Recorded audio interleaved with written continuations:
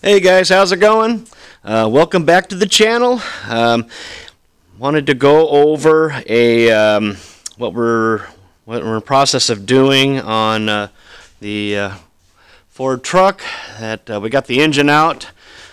He had a little bit of problems with the back pressure valve not working properly, and since we live in Washington State, it really doesn't get cold enough to really have it. So what we are going to do is going to bypass it. It's not that hard. They do sell them aftermarket. They're kind of expensive, and so I wanted to show you after we did a little bit of research how to bypass it without spending a whole crap load of money, and it's really not that hard once I show you what's going on. So basically, you already got the pedestal back on there, but essentially what we want to do is take the turbo off, obviously, and remove the pedestal. And step one is to take the push valve out of the inside of the pedestal and essentially take a freeze plug. I don't know if you can see that. It's a 1 3/4 freeze plug, and it fits in there perfect. Takes a little bit of tapping. We just used a bearing race / seal installer and pushed it in there, and then put the snap ring back in place so it holds it there. The benefit to doing that is that oil pressure gets in where this spring is, and basically that's how it uses the oil pressure to push the valve. So the cool part is that if that seal goes bad, all the oil will basically bypass and all that. So by putting the freeze plug in there, it seals all that off, and that way it doesn't run the risk of having any oil leaks. It makes sure that the turbo gets absolutely all of the oil it's going to need, and doesn't have any risk of failure. We also put on the freeze plug, we put on the sleeve sealer, which is essentially the same stuff you'd use for like injector cups and whatnot. So we put that high temp sleeve sealer retainer sealer on there, and pressed her in and put the snap ring on there. And then on the back side, just took a 1/4 NTP tap and tapped it out, and then put this plug in there to plug it off so that way it won't leak. It's a really common, this is a really common bypass method. Nick did a lot of research on this the other day, and so I wanted to do a video on it because I wasn't really sure if there was a video on this or not, so I thought that'd be really helpful for anybody that wanted to possibly do this. Part 2 is the actual turbo itself. So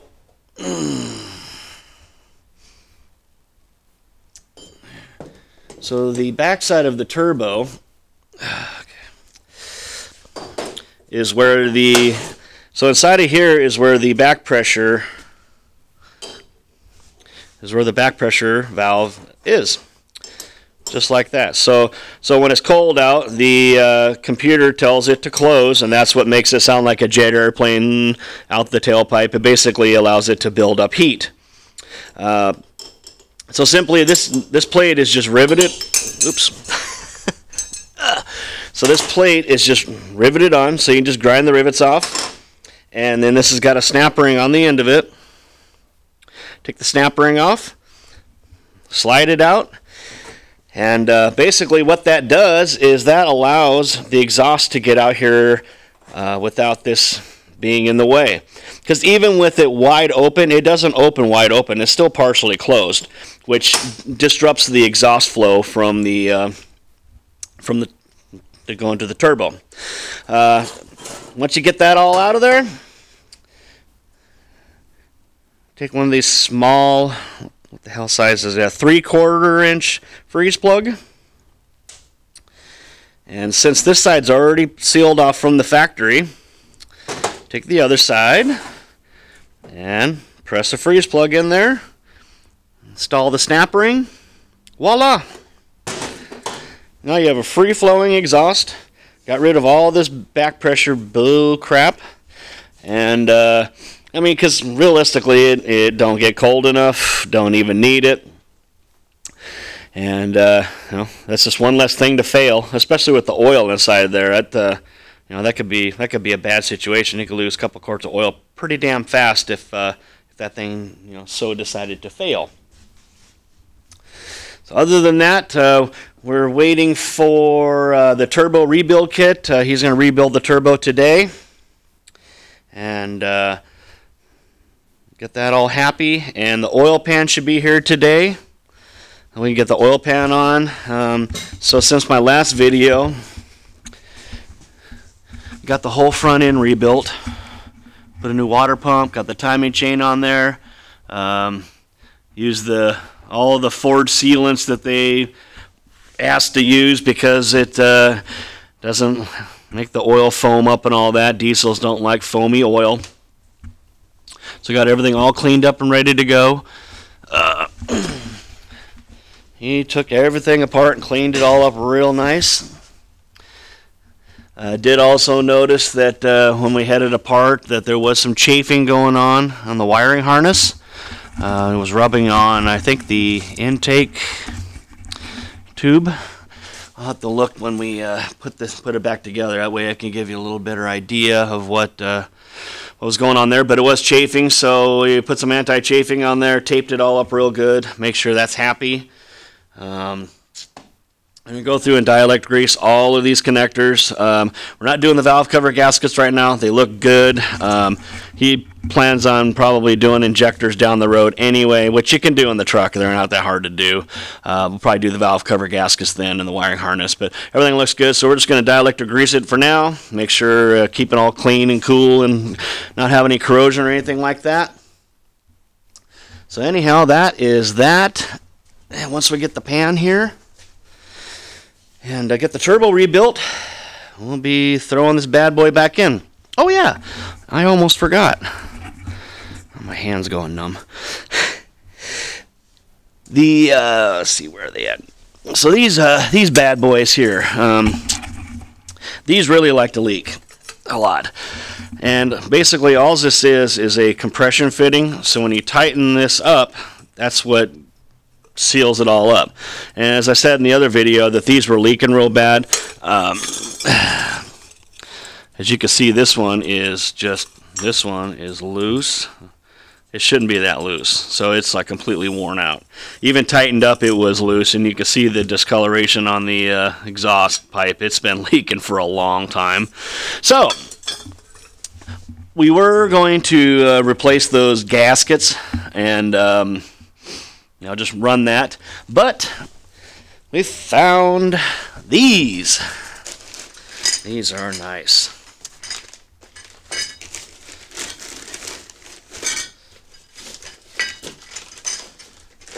So what this is, these are an updated version.